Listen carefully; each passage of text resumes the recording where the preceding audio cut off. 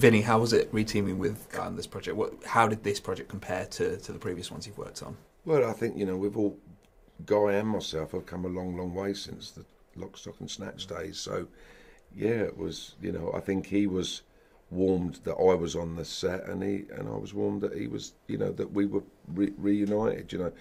I'd reunited with Matthew Vaughan, a few years ago on The Kingsman and that. So, it was just wonderful to, it's like your brother's directing it and you're in a movie. That's kind of how it is. It's, that's really the best way to describe it. I'm working in, my brother's, my younger brother's movie.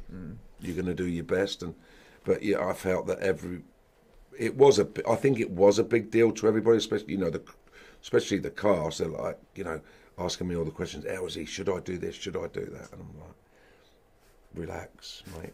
Just chill out. Don't worry about it. Have a jammy, Georgia. Well, yeah, and I'd have for them 2 weeks. I'd go and have breakfast with him most mornings. So I was in his trailer more than I was in mine. We were just hanging out, just like the old days, really. Do you ever think about that first time you met him, and because it really quite changed your life, didn't it? Changed all our lives. Yeah. That day, Guy was running around for 2 or 3 years with the script. He then met Matthew Vaughan.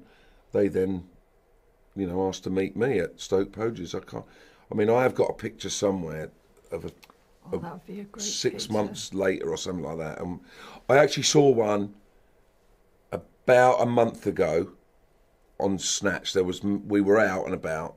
There was me, Brad Pitt, and Guy, Matthew, and Jason Statham. And I said to Guy the other day, I said, we all looked about 12 years old. It was amazing. We was all sitting around my mate's house having a bit of dinner. His mum had made us a dinner. And I said to Guy the other day, I said, have you got that? He's got it somewhere. And I said, we looked like 12 years old. It was insane. Insane.